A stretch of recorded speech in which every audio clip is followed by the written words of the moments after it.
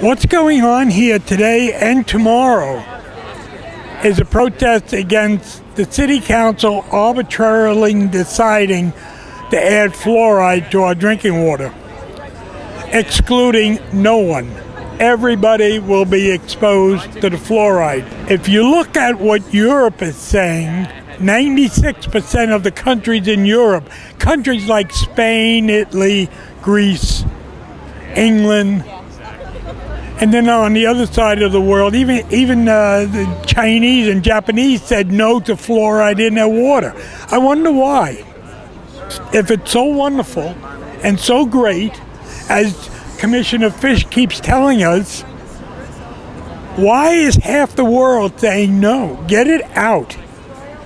Why are there municipalities now saying, we made a mistake, we want out of this? Portland has been on the right side of this for years. The City Council will not let you vote on it. They're going to do it on their own. And I don't think they're going to get 5 votes. They may get 4-1, or maybe they will get 5 votes. Amanda Fritz is a question mark because she's running for office. And she may read some of the studies that people have been sending Sam Adams now for the last 2 weeks that have said, don't do this, this is not a good idea, this is toxic waste. I used to believe a long time ago that fluoride was just something that you put in your mouth to kind of slow down decay. That's what all Americans think, and they're wrong. All right, welcome to the program, A Growing Concern. Thanks to the lone vet, Joe Walsh. We know what the program is going to be about tonight. We're going to talk about fluoride. I noticed today's paper, there was an article about it. It's going to get pretty contentious, and we need to talk about this and discuss these issues, pro and con, like they did on the article there on the Oregonian, although I think we can dig a little deeper than they did. We're going to play 3 more clips of the folks that were at that rally, demonstration, protest, however you want to call it, 4 or 5 minutes each. And we also have in our studios, on my immediate right, we have Francis. What's the middle? Quimps Miller. Quimps Miller. Throws me every time. And you all know Scott Fernandez, recent mayoral candidate and a pit bull when it comes to Portland's water. And that's what we need, because it seems like every time we turn around there's a threat against it. So the videos that I'm going to be playing in a while, I was really impressed. I go to these protests and I got to pull teeth, it seems like, to get people to talk to me sometimes. People were coming up tugging me on the show. They were wanting to talk. It was really an important issue to a lot of people, and they were very well informed. So we'll start off with Scott. If you had to give one reason why you think, the most important reason why this is not, we shouldn't be doing it, and there's a lot of really important reasons, as we'll hear later on, what would yours be?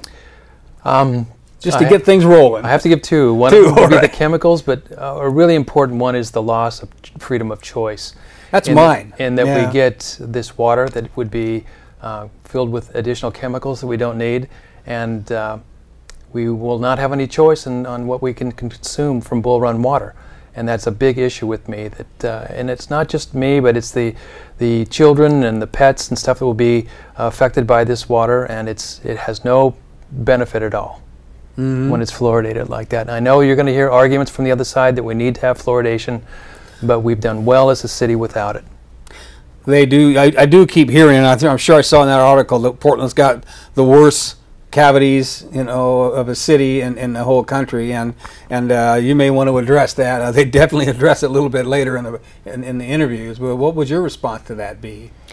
Well, we've seen, and I just picked up a Department of Human Services report today that shows Portland having a significantly fewer cavity problem than the rest of the state. 1 in 100 children need treatment, where this report says 6 out of 100 in the rest of the state need treatment. So the Bull Run water seems to be serving the Portland metropolitan area. 900,000 people drink Bull Run water.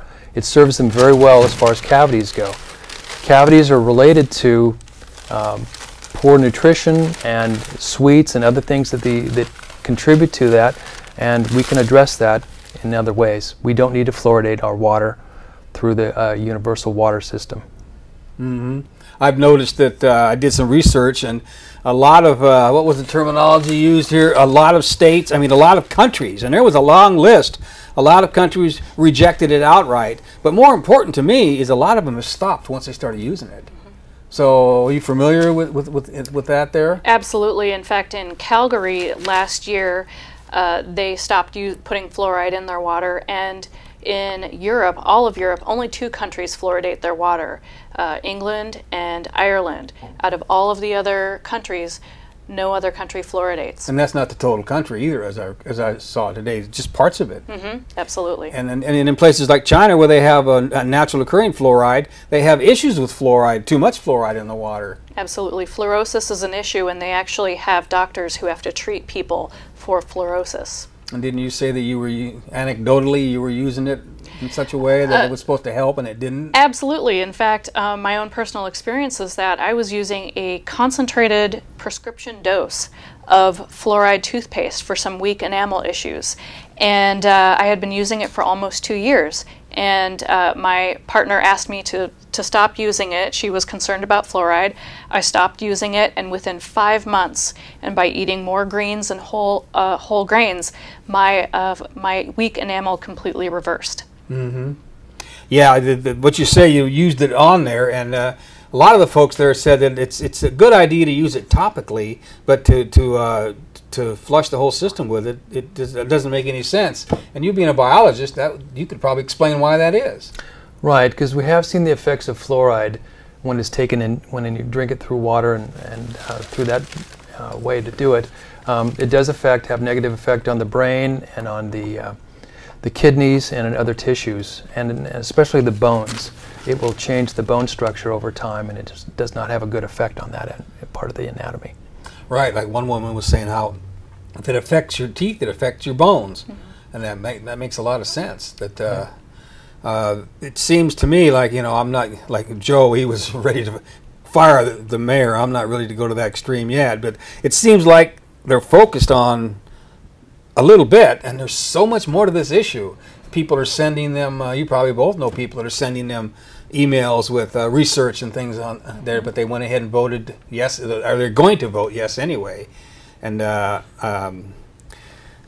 gonna begin to start sending them some stuff too. There's a website called Fluoride Action Network, and it's fluoridealert.org, fluoridealert.org/videos.aspx, fluoridealert.org, then /videos and .aspx. I don't know what that means, but there's a bunch of videos on this that are really important. One of them is Ralph Nader, who was addressing what Scott was talking about at the beginning of the program, how people need to vote on these things. When you're mass medicating people, people need to vote on this. And it's to me, that is my biggest issue with this whole thing. It isn't a fluoride issue. It's a choice and democracy issue.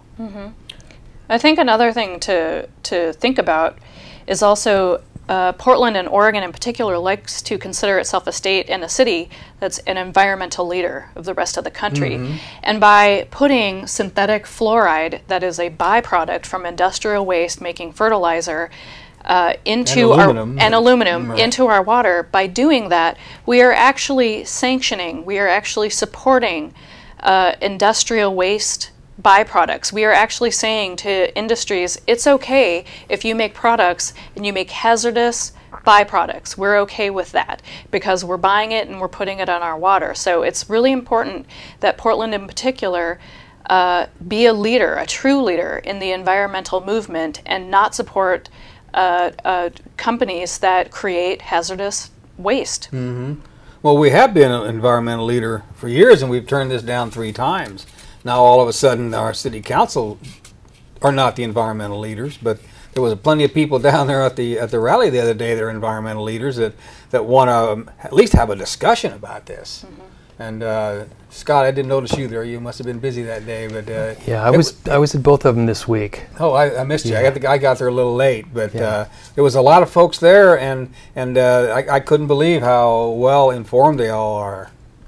Yeah, this has really touched a nerve within the city, and people that are very well informed have been, the other side, it seems to be calling us crackpots for having the position that we have. But we've taken a lot of time and energy over the years to inform ourselves scientifically and otherwise that this is a very serious issue that has a huge ramification if it goes through, especially just with 3 people or 5 people deciding our fate.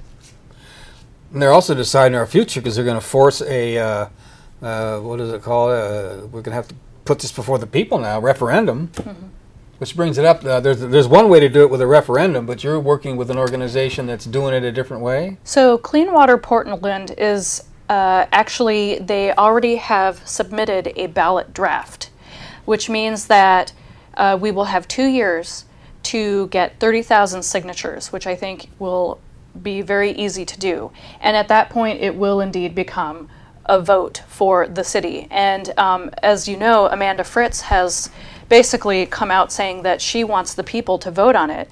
And when I spoke with a representative from her office today, he explained that Amanda feels that this issue has been voted on by the people 3 times already in Portland, and at this point she feels that it's appropriate that that same thing happen again. Mm-hmm.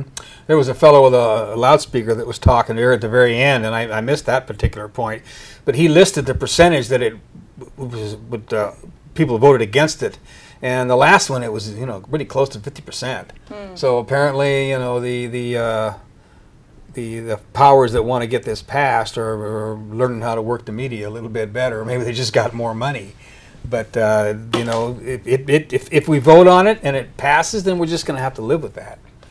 And like some folks were saying down there, you can't really screen that out with the typical filters. And you might be able to address that before we go to the next video. What is the options if you don't want to be drinking this water? There isn't any. The people say, well, you can filter it out. Well, it's not effective, but it's not an absolute solution. So you don't have any choice. You can't boil it out. You can't do anything other than drink it, and you come up with fluoride. What about reverse osmosis?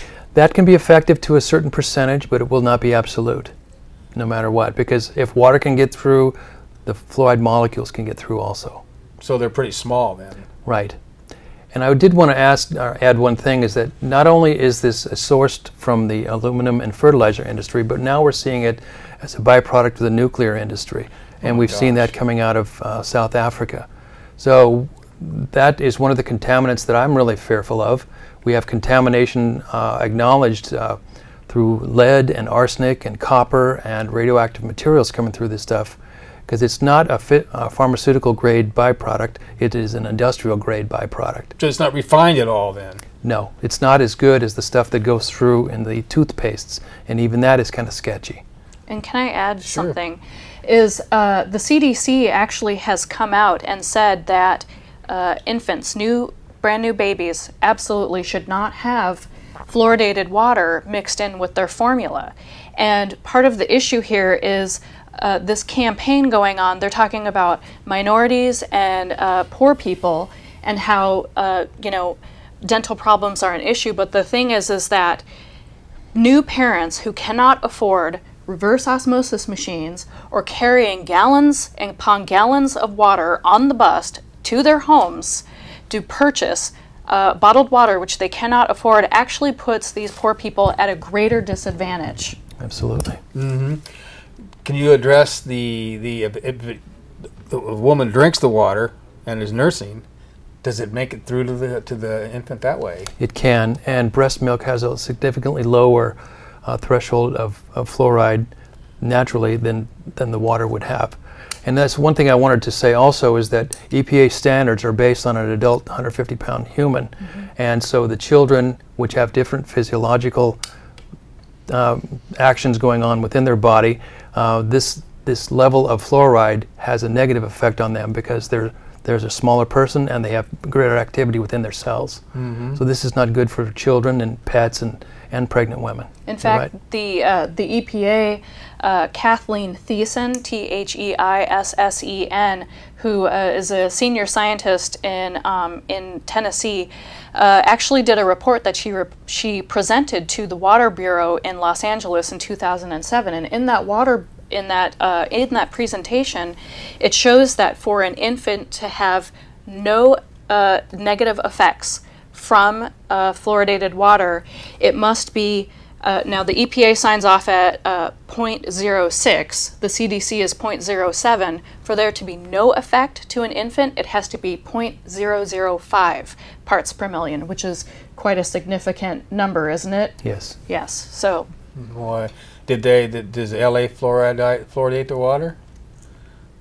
You know, I think they do. I think she's right, yeah. Oh, that's too bad. Well, we've been talking for a while. We've got some other folks here, 3 or 4 more of the people that were down there at that rally the other day.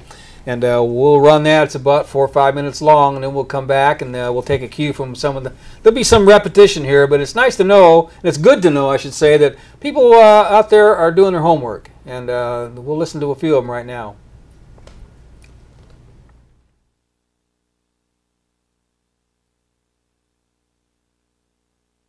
My name is Kelsey Dunlap. I'm currently an unemployed chemistry teacher. I think one thing that people don't understand is that the fluoride that they're putting in our water is actually an industrial waste product. And I think that we should not have industrial waste products in our water. I use a filter to filter those things out. And a regular water filter won't filter fluoride out. And I think it also comes down to choice. People talk about how, you know, the poor children don't have access to proper dental care, but they do have fluoride rinses with Portland Public Schools, which is a rinse. You're not bringing it into your body. Everyone deserves to have a choice. Okay, so since people have voted in the 1980s, all kinds of very high-level organizations have actually pulled down the levels of recommended fluoride treatments. So now it was 1 point per million, sorry, 1.0 per million, and now it's half per million, and they keep lowering it and lowering it and lowering it as they find detrimental effects. Who is finding the effects? Different scientists throughout the world. CDC, exactly, EPA. It's not difficult to find this out. We just have to look. What I think we do need to look is, where is this money coming from to push this suddenly from the City Council? They're not being open with their sources of funding, why they're choosing to do this now. Frankly, I think at the bare minimum, this needs to be a choice for the people. Also, a lot of European countries do not use fluoride in their water. And we still have to think about our future generation to see, you know, what is good for them and what is bad. Why poison them? Why are we poisoning people? That is my question. When there are studies out there, Harvard just did a study and came out saying that fluoride is very bad for a kid's IQ. Why are we dumbing down our nation? Her neurological system is still developing. As far as I'm concerned, she doesn't need any fluoride topically or ingested. Neither do we. Have you made any studies of this? My own personal scientific studies, no, but I can read the ones through the CDC, the Harvard, and all of the other ones. You don't have to be a scientist to be able to read. So there is a lot of information out there already. There is a ton of information available already. Problem is, you gotta stop looking at the information that's provided to you via your television and magazines, because that's all bullshit. Well, there's a reason your tube of Crest says harmful if swallowed. So, and then they want to put it in the water. This is a industrial waste component trucked in from Florida and put into the Bull Run watershed. And whether you think it helps your cavities or not, we're going to be flushing it down the toilets. Every restaurant in Portland that prepares food will be using it. You won't be able to escape it. So I really oppose and resent that they're forcing me and my family to put a prescription-only drug chemical into my water. If they're worried about cavities are on the increase, cavities have been linked to poverty. We know we have an exploding population of hungry children in Oregon. So why don't we spend that $5 million feeding them, give them some nourishment, a toothbrush maybe, schools, instead of putting this chemical in the water. Do your research and take the time to look. There are 2 sources that this type of fluoride comes from. One is mostly 80% of it comes out of a fertilizer plant in Florida, and it's trucked all over the country, and it's people who handle it have to wear hazmat suits. And then the other place it comes from is the aluminum industry. Now these two industries, when they do their business and they produce this hydrofluorosilicic acid, it is illegal for them to just dump it into the water because it is classified as a toxic waste. So they just truck it and say repackage it as a public health tool and then legally put it into the water. It's a known toxin to fish. It's a bioaccumulator in your body. The National Research Council has said repeatedly it's a endocrine disruptor in your brain. So it makes no sense to me at all. Keep the water clean and pure. I spend enough time trying to get healthy, and then they're going to wreck it all by dumping this in the water. All right, that went quick. Well, we got a whole list of things we could go to from there. You know, that last one is the fish. Are you familiar with the effects it has on fish? Right, and one of the ways they determined that it was negative impact on the salmon is that there used to be a aluminum smelter up near the Dalles, and as the salmon migrated past there, they would become lethargic and have problems moving past that, and they finally determined that it was fluoride coming in off of the aluminum smelter, and so that has since stopped. The smelter's since stopped, so the salmon have a better passage. But this whole thing, as we go through this process with adding fluoride to our water, much of it will end up in the sewer system and end up being discharged out in the Columbia, and this is not helpful. So yeah, it will have an impact on the fish. And we do see fetal development in frogs and amphibians as being very negative too, as an indicator that this is not helpful. I would think even more so with fish, because their skin is more semi-permeable or whatever, more of a membrane than a fish with scales, and they would absorb it completely. Right, and it affects the gills and the output there and input there. So it's not good. So it's not a winner in any way at all. You know, I'm trying to think back over what some of them folks say. The nursing mother, you know, that's bullshit. I mean, you know, you know, 2 words you could break this down. Makes me kind of wonder why it is being passed. And I know the camera person was just asking, and it seems like a no-brainer. It just seems to me that if they want to pass it, they would at least hold more discussion. And the only discussion they're going to have is what? It was going to be this week and it's going to be next week? You might be able to talk about that. There will be a hearing on September 6th and at 2 p.m. at City Hall on the 2nd floor in council chambers. And at that point, they will listen to citizens discuss this issue. And I'm sure there will be people from both sides of the debate.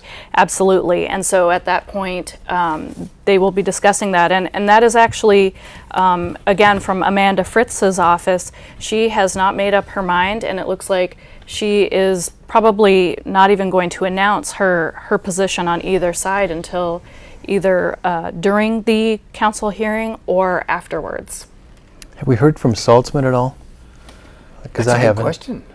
He's So been Amanda very Fritz quiet. and Salzman are the only 2 that are, no matter what they do, it would pass 3-5. So it's hard to say what they would do. You know, I was going over what the paper here has to say, and they give in support and in opposition. This is fluoridation saves money. Saves money in what way? Do you have any idea why they're saying that? Because I encourage people to read the paper, because I'm not really able to read it too well right now. It's just last minute, and there's a lot of reasons why those people were talking about. To me, the fact is that to me it's a kind of a corporate coup, because they make this stuff as a byproduct. And they can't put it in the water. They can't get rid of it and flush it anywhere or dilute it. So they end up selling it to cities, and they put it in the water. It just seems to me, boy, what a deal. I mean, there's cities all over this country that are allowing this to happen. That are personally, I don't remember. Maybe I didn't notice whether the cities that are doing it have voted. Do either of you know if the people have voted on this, or if it has just been passed? Generally, they vote on it. Like the Tualatin Valley Water District, part of their district has voted on it, and part of it has not voted on it or voted against it. So we do see it being voted on, and that happens out there. And they drink a lot of Bull Run water, so they're getting their own fluoridation adding fluoridation themselves out there and not through our system. And that's going to be one of the big problems, that if Portland fluoridates its water, it will be fluoridated up at a place called Lusted Hill, which is just this side of the Sandy River. And then it'll be universal throughout the whole system. And there are some wholesale customers that are complaining already that they don't want fluoride in their water, yet there will be no way to remove it once it gets in at the Lusted Hill input.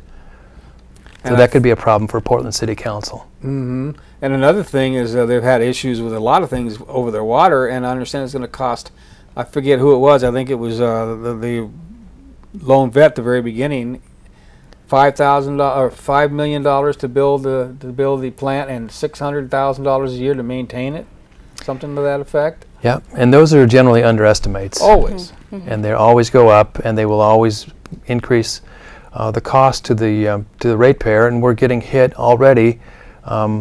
This year was 8%. In the past, it's been double-digit in just our water rates, and so they will continue to go up, added with this cost. Well, and I think there's two important points to remember. Portland has some of the finest water in the country, in fact, in the world. There's none better. We have our clean, wonderful Bull Run water. And some people will argue, well, you know, there are some chemicals that are put in the water, so, you know, why are you arguing against this chemical? The reason we're arguing against that is because the other chemicals that are put in the water are for the water itself, for making it drinkable. Putting fluoride in the water does nothing to make the water more drinkable at all. And in terms of cost, another thing we have to think about is this. 70% of our country has fluoridated water, yet 41% of kids between the ages of 12 to 15 have some form of dental fluorosis, whether it be questionable or severe. Severe meaning that it's permanent, long-term damage. And so what happens is that, do we really want 41% of Portland's kids to have dental fluorosis, which is going to cost us money, especially the state that's going to have to go in and, for poor families, have to pay for those costs to treat the dental fluorosis. So it is going to cost us more money in the end. So what you're saying sounds like we'll be trading cavities for fluorosis. Absolutely. And, you know, one of the things that particularly bothers me, and I think many people in this movement, is that there are other ways to deal with tooth decay and dental caries. There's the solution with the water is a Band-Aid, and not a very good one at that. There's been plenty of, as I've learned from my own experience, even using concentrated fluoride, that it is not as helpful as perhaps other outlets, for instance, nutrition, or addressing the diets of particularly people who have less money, and making sure their children have proper nutrition. We also already have in place for kids a SWISH program. I think that's kind of the fun name for it. But kids in school already take a cup of water that, remember, fluoride is most effective when it's topical, not ingested. They already do a program where it's topically put on by swishing and they spit it out. So my question is, well, if the SWISH program isn't working, how do you think drinking fluoridated water is going to work? Clearly there needs to be, if fluoride is really what they want to use, a better way and a more direct approach to dealing with dental issues. Like like you say, the mouthwash or toothpaste. Absolutely. And as one person, maybe it was that last clip, I don't remember, they held up a thing of toothpaste and, it says, "Do not swallow." Well, if you're not supposed to swallow the stuff in toothpaste, obviously it's probably more concentrated, but I do believe that, doesn't this stuff accumulate? It does accumulate. And that's then a real bottom line to me, I would think. And over a period of years, that's where it really begins to affect the bones, in that it starts to decalcify the bones and you have more risk of breakage. So what about these cities that have been doing this for years? I mean, is there anybody watching and monitoring this at all? Well, you can't speak for other cities, but if you know any studies. One of the excuses that they use is that their source of fluoride may come from other areas in their diet, and that they cannot just blame it on water. Yet you see the high concentrations in their diet will be coming from their water. And the consistency of it and the way that it's spread throughout the system internally it does have a negative effect over time. And you do have a control group, cities that don't have it. Right. Absolutely. Well, and another thing you have to think about is particularly low-income families and minority families tend to have higher prevalences of certain diseases such as kidney disease, diabetes, asthma, rheumatic diseases, and there is plenty of science to show that people with diabetes and kidney problems absolutely should not be drinking fluoridated water, that they should not have extra fluoride in their systems. And so are we then going to say, well, basically everyone in Oregon should have fluoridated water, but sorry to you guys who have kidney problems or diabetes or who are infants. Sorry, we don't care. It's just, for the rest of you. It seems like it's really not really for all of our citizens. Yeah, sacrifice zone, so to speak. Right. So, well, I think we're down over halfway through the program. We got another clip. We'll listen to about another 4 minutes of people talking. I think this might have been one of my favorites. I can't remember. They're all so good. So we'll go into this one and then we'll come back.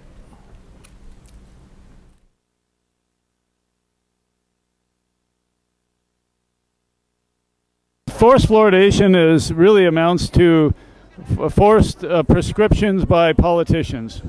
So it's they're medicating the population, and they're really being paid to do it. The fluoride industry has a lot of money, and they're actually, I don't want to say the word corrupting, but they're using campaign donations to get to City Hall when they couldn't get the people to vote for this. In 3 elections so far, it's been voted down, so now they're going through the back door, and they're going after the City Hall. What we'd like to do is have a public debate, because we believe that about 99% of the facts line up on the side against fluoridation, especially with the new evidence coming out, new research. Harvard published their study showing a 500% increase in cancer in boys drinking fluoridated water. The CDC has now come out and said that we shouldn't mix infant formula with fluoridated water because of damage to infants. And then there's studies coming out of China, lower IQ from people drinking fluoridated water, thyroid problems. It's adding up to mass toxification. And if you look here, this is the product, or one of the products, and this says maybe fatal if swallowed, harmful if inhaled. On here it says, at the last word, do not swallow.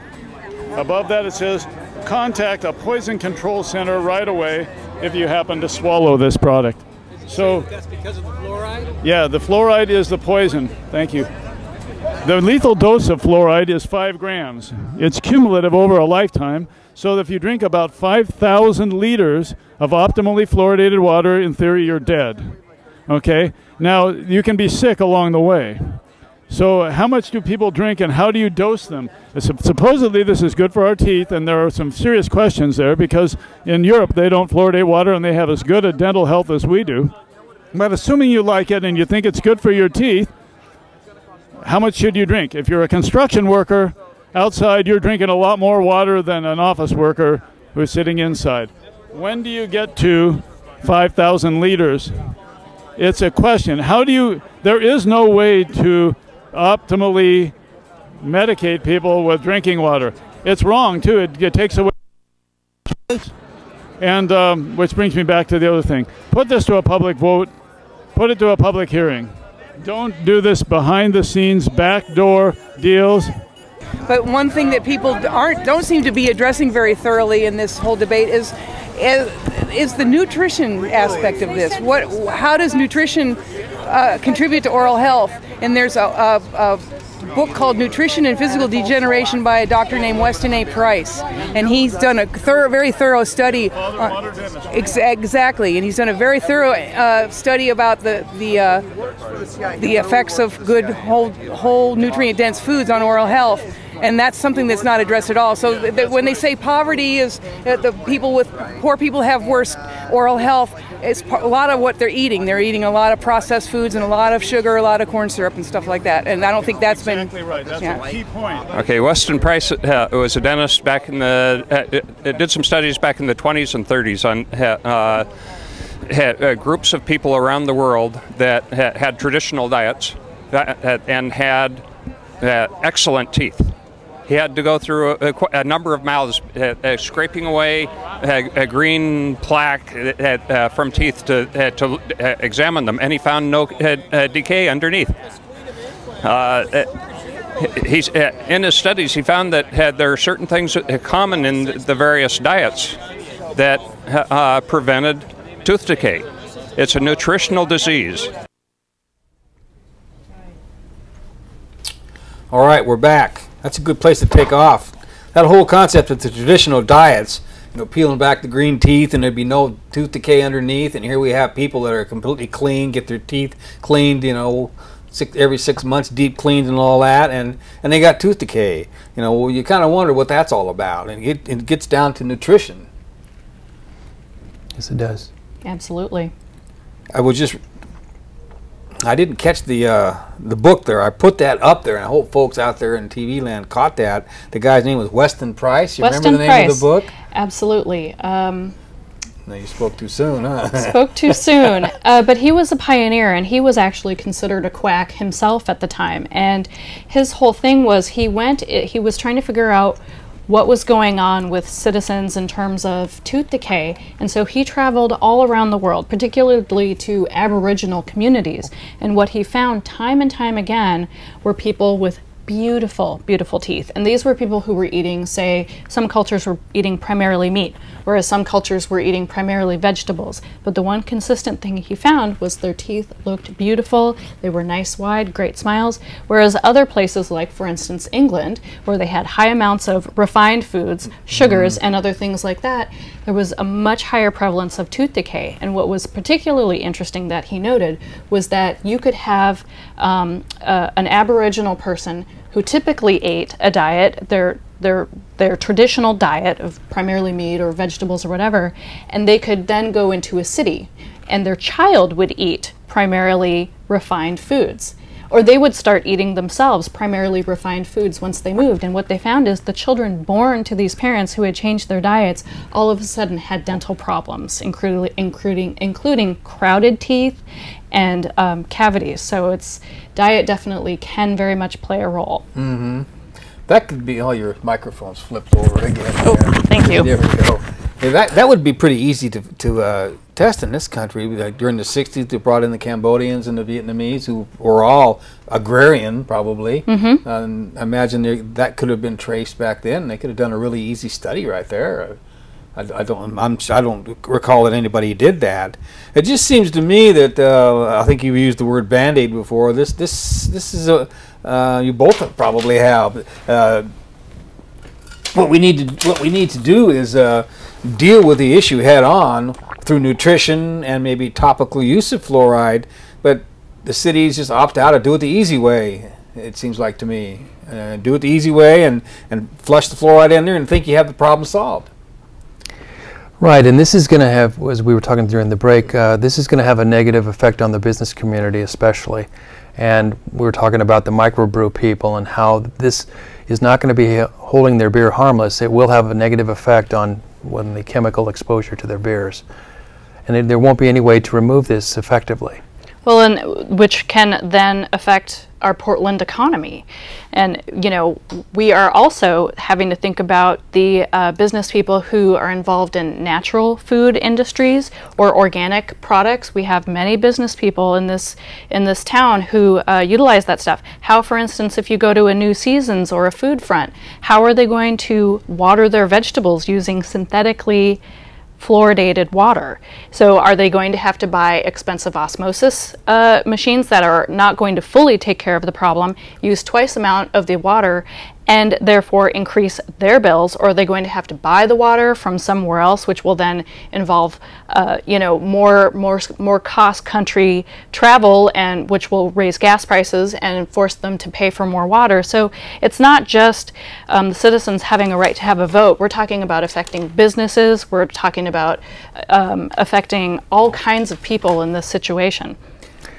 Right, and as we've talked through the community over the last few years about other issues with the water situation in Portland, we've found that there are a lot of microbrew people that are located here specifically for the good, clean water of Bull Run. They didn't want to go any other place because of the differences in water. But one of the things we're also talking about during the break is that there are a lot of people now, especially Parks Bureau, who is really emphasizing community gardens and in the parks and their different areas in neighborhood associations that are supporting that. So what they'll be doing then is using the water that will be fluoridated to water these gardens, and then that will be taken up by the plants, and there'll be another exposure of fluoride to who's ever eating that product, vegetables or whatever. So that's another thing. I hadn't thought about that. So the plants will absorb this, right? And it'll be in the lettuce or the spinach or broccoli or whatever it is, right? In what concentrations?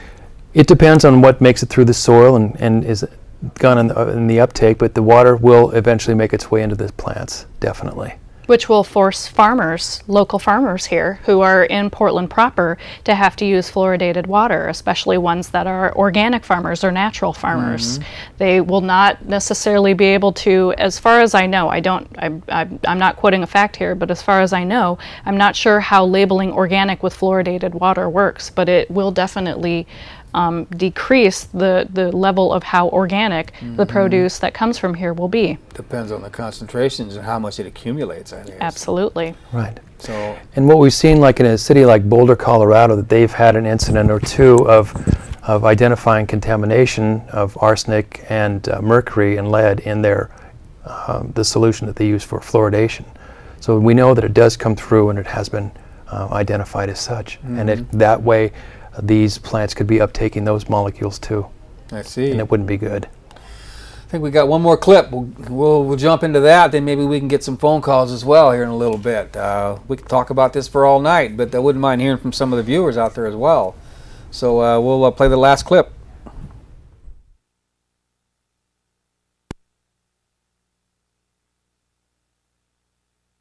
Now, we're being told that we need to fluoridate our water to protect our children's teeth, and I find that an unfathomable argument. It's already known that 40% of children in the U.S. have damaged teeth due to excess fluoride. Your teeth are a window to your bones. If your teeth are damaged, your bones are getting damaged as well. Only 70% of cities still have fluoridated water in the U.S., and the cities that have taken fluoridation out of their water have seen a decrease in cavity rates in children. Cavities are a function of dental hygiene, a healthy diet, and a healthy pH in the body. So putting a neurotoxin in your body isn't going to help.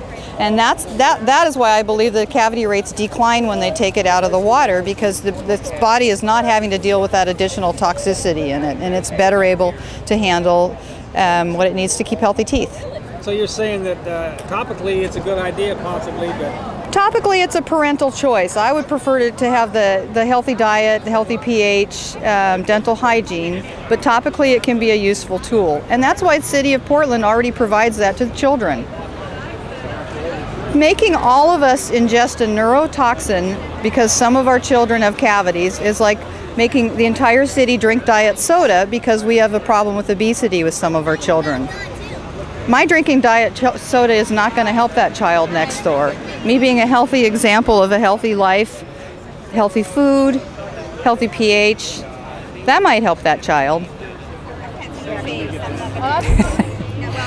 And the other thing, I don't know, I'm sure you've heard about the Harvard University study that fluoride significantly lowers IQ in children. And I just read something on the web today because I'd heard 99% of this is going to end up just going downstream anyway. So I thought, what about the fish? Of the water is... Fish, it turns out, it's a neurotoxin to fish as well as other animals, including people, and they have trouble migrating. It affects their ability to migrate when they've been exposed to this toxin. And that means 99% of the water gets flushed away. It's used for gardening, it's used for showering, for flushing the toilet. And so as an efficiency, really you're talking about, wasting 99% of whatever you're trying to do. And so I think from an efficiency point of view, it's not very efficient.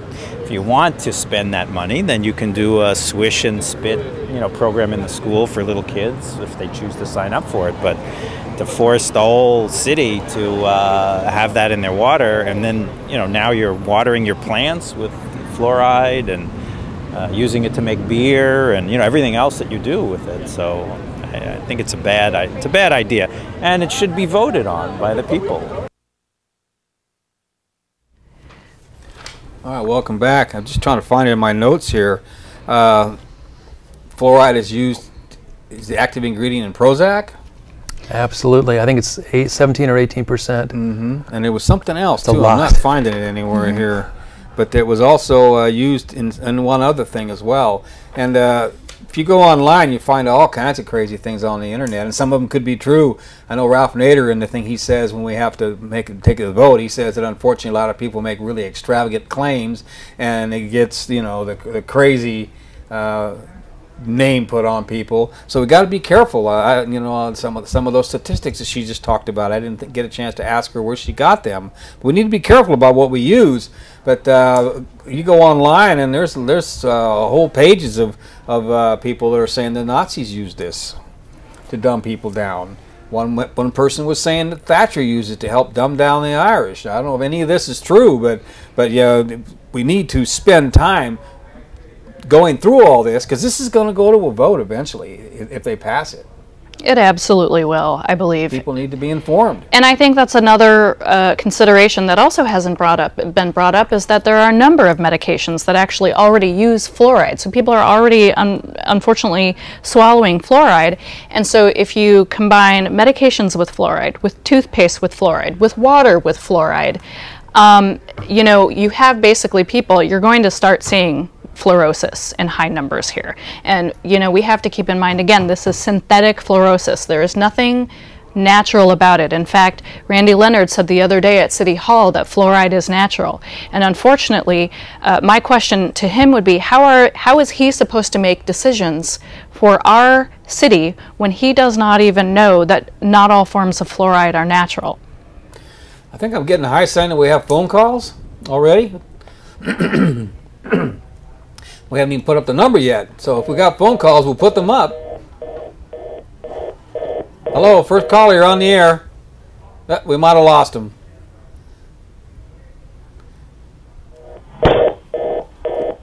Well, it's not working, so the number, there's the number, 288-4448. And if folks want to call in and make questions or comments, or if you think this is a good idea, that'd be great, because we need to get a discussion going. Everybody here tonight is pretty much against doing this, at least to the degree, or even more than that, but it needs to be discussed at least to that, to that degree that people need to talk about it. Can't just wave your magic wand, 3 out of 5 or 4 out of 5 or whatever, and implement this, and then let the people take it upon themselves the damage it causes, and having to move ahead and to try to change that.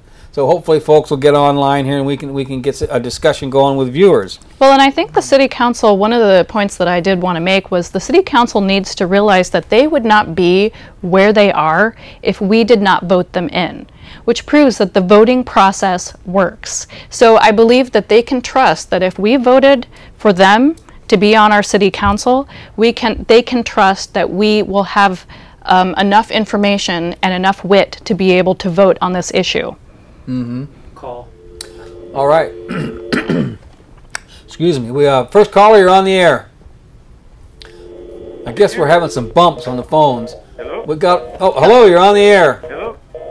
Hello. Can you hear us? I can barely hear you. Yeah, we can hear you too, and you have some kind of other sound.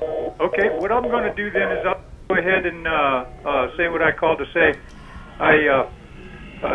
I've been monitoring the local network news on this fluoride issue, and I find that their reporting of the opposition is kind of limited to the brain thing. And what I started doing was calling the local network stations and asking them to please report on whether the fluoride that is proposed to be added is pharmaceutical grade or industrial grade. I haven't seen any reporting on that. I also asked, to look to report on what the other effects, other than the brain issues, such as the bioaccumulative issues that your guests were talking about, and the number of other related issues. And what I'm thinking is, in addition to the city council being bought by the fluoride interest, that possibly the revenue could be streaming into the local news stations also in the form of commercial time or something like that, to where the news is technically two-sided, pro and con, but the con side is kind of laughed off. Kind of in the way that the John Birchers used to do with the fluoride is a communist plot thing, and that used to be brought up all the time when fluoride was proposed, and you get people jumping up and down saying, "Oh no, fluoride's a communist plot," and everyone starts laughing and everything. But so far, Portland has been doing really well keeping fluoride out of their water, and I hope we defeat this round too. Thank you again for your show, and I hope you get the phones fixed. We're working on it. Thank you. As usual, we got callers that come in and think outside the box, as did the people there at the rally there. We're having some real issues with that phone. I don't know what the problem with it is, but hopefully they'll get that fixed, because I know we got excuse me, I know we got a couple other folks that want to kind of come in and add to the mix here, so if we get the next one up, we'll do that next here. Just to answer his question, it will not be pharmaceutical grade. It will be industrial grade, and it will have contaminants in it, and they do allow for contamination in it. Very small amounts, but it will be. I never made that distinction. It's pharmaceutical versus industrial. Pharmaceutical is more refined, I take it then. Absolutely. Yeah, it goes through a higher screening process, and more of the contaminants are removed, but even that is not contaminant free. So it really isn't an issue of fluoride succinctly or specifically, but fluoride, which has issues, and the contaminants as well. Exactly.